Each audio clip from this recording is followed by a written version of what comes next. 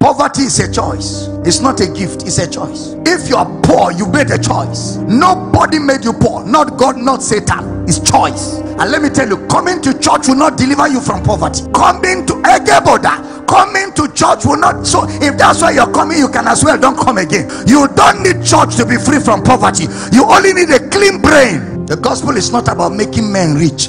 The gospel is about making men arrive at a destination called salvation. The message of the Bible is to save men from sin. If you want to make money, go to business school.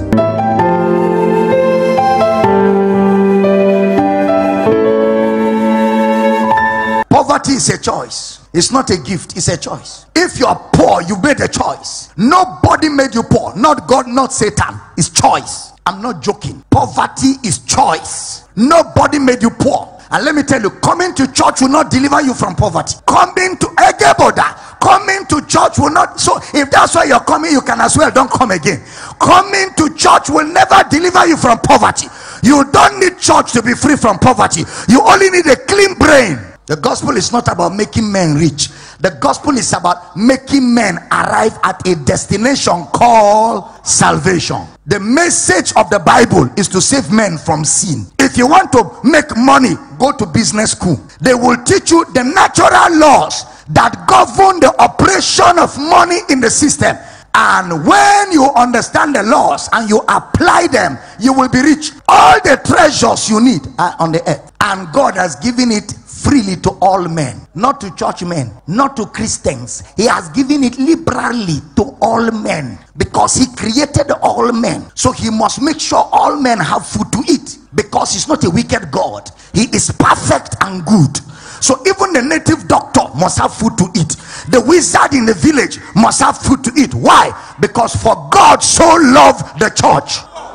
God loves the world. You wonder why unbelievers are making it? They understand the world and they know how to run the system, and they are applying the laws. You are spiritualizing things. Leave that thing. You're spiritualizing things. Where you should walk, you're fasting. And people that are not fasting and praying are walking. So they are making money while you are fasting. And you still go to them and they drop you some little peanuts, because they are doing what the system responds to. You are doing what this system does not understand. The earth is the Lord and the fullness thereof. The world and all of them that dwell inside, they are all the Lord's. He owns it. He owns it. What about agriculture? See farm everywhere. See land. You don't need too much to farm. Just use hand.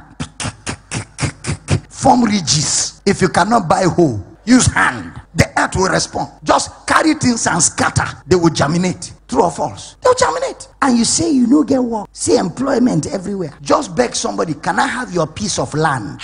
He will tell you, I borrow you for 1 year. That's capital. Business don't start. But you know what? You like tie. You like yanga with poverty. Can I talk to you? A man has a car, Pastor Praise, and he's hungry. It's car abuse. Car abuse. Look, it's not a subject of intercession. Enter that car. Put 4-liter fuel and go and park. Put signboard on top. The only prayer is, Father, direct passengers here. That's the only prayer. Passengers, come. You start seeing them coming. Am I teaching? Poverty is a choice. It's not a gift. It's a choice. You don't come to God to be free from poverty. You come to God to be free from sin. I prophesy over this church, none of you have any business with poverty. In the name of Jesus, I speak over you by the power of the Holy Spirit. This day, I cancel the spirit of excuse. And I rebuke pride. I rebuke pride. I rebuke pride.